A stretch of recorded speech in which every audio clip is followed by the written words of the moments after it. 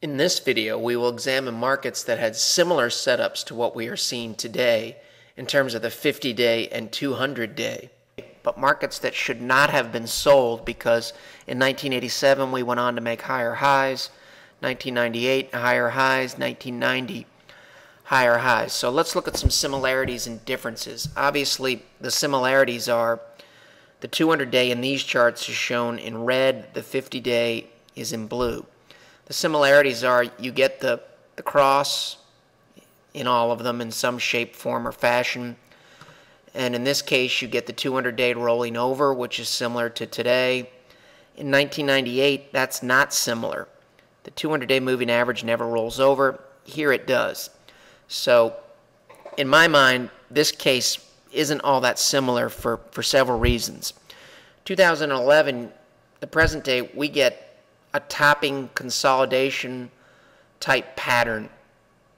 This is rolling over in a somewhat controlled manner that looks like it's sustainable.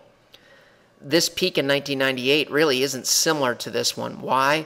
Because this is a sharp rally up, almost a panic rally, and then a sharp decline. Look at the slope of this 50, it's sharp. The other thing that's radically different, when we come down here in 1998 to show you the strength of this market, look how close the 200-day is and the 50-day is relative to the present day. We're way, way far away from these levels here. The gap right here between the 50 and the 200 is tiny, and we already closed it. So this really doesn't look all that similar. The 200-day never rolls over. There's no question that there's similarities in the way that we come down, but there's some significant differences here. We can't rule out a 1998 look. One thing that you can see here in 1998, when the risk passed, the 50-day turned up. That was obviously bullish, and when the 200 turned back up here, that was a good sign, and this market recovered. 1987, somewhat similar to this peak. This is a panic. I'm missing the rally kind of overbought condition. That's not really what we have here. We have a consolidation pattern and more of a controlled rollover. This slope right here is very indicative of the type of panic sell-off that bounces back. This slope is more controlled in the 50-day and more of a rollover manner. Now, there is a lot of similarities to this price pattern in 1987.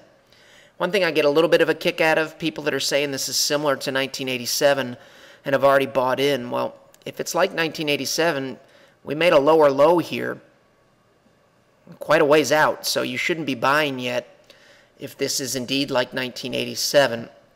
This is a difficult market to deal with. Some takeaways, though, that could help us. When we come back up here, you'll notice the 50-day starts to stabilize and go sideways. That is positive. And then from here, the 50-day starts to act as support. Another positive telling you that maybe it's okay to get back into this market. The 50-day turns up and now starts to act as support. 1990, again, we got more of a I'm missing the market, I got to get in, and this is a shorter consolidation period than this one is, which looks less sustainable. The longer the consolidation and the more controlled this rollover is, the more sustainable the break appears to be. This is another one of those sharp 50 days, comes down fast, and unlike today, the 50-day is coming down fast near price. We're not really anywhere near the 50-day or the 200-day, which looks more like 2000, 2001, and 2007, 2008.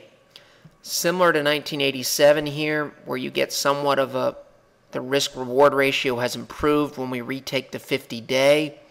In 1990, we retook the 50-day, and it turned back up. The other positive and bullish signal became here.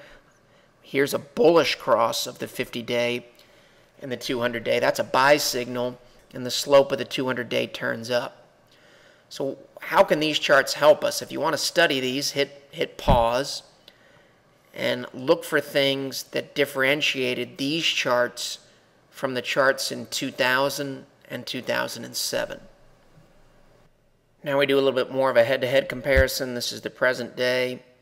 2007, a market that should have been sold. 2001, a market that should have been sold. 1990, a market that should not have been exited permanently. Just summing up some of the things that we've gone over here. Here's the cross. This is that white space V-type pattern that would be bearish. White space V-type pattern. The other differentiators. The 50-day, the blue line, acts as resistance in a longer-term bear market. Here, the first time that we challenge the 50-day, we're able to retake it. 50-day slope never can turn up here. Here it does turn up. This is a bearish signal. This is a bullish signal. Can help us potentially in the next few weeks or next few months. In terms of the potential to take an inverse position or whether you would go long or short in this market, a lot of it just depends on how things play out. If you were an offensive or defensive coordinator in the NFL and you ask them, what are you going to call 30 plays from now, they would say, I'm not sure. It depends what the game conditions warrant. It depends what the defense gives me. It depends what the score is, how many timeouts I have. We're just going to have to see what things look like. Some potential options are, here's the present day.